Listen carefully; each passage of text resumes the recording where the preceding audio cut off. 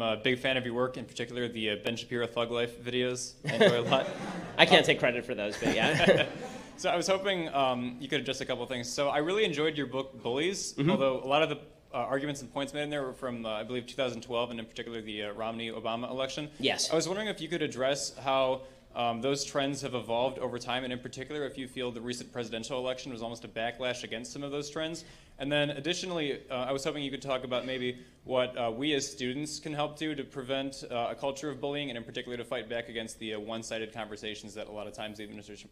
So brief answer. I think that with regard to the messages in Bullies, I think they are certainly apropos to current politics, and I think there was a backlash against the feeling. Like, people say that it was a bunch of Trump voters in the Midwest who decided that they were angry at the current system just because the current system was because they were poor and people hadn't been fulfilled or whatever. I don't think that's really what happened. I think there were a bunch of people who lived in these blue-collar states in the Rust Belt, and they said, I'm sick of being called a racist, sexist, bigot, homophobe. At least Trump doesn't think that I'm mean and nasty and a deplorable, and therefore I'm voting for Trump. And there was an attempt by the Democrats to polarize Americans along racial, ethnic, sexual orientation lines, and they objected to it. And so it was more of a cultural fight, I think, than it was an economic fight. In fact, unemployment correlated really highly in those swing states with voting for Hillary Clinton, not with voting for Trump.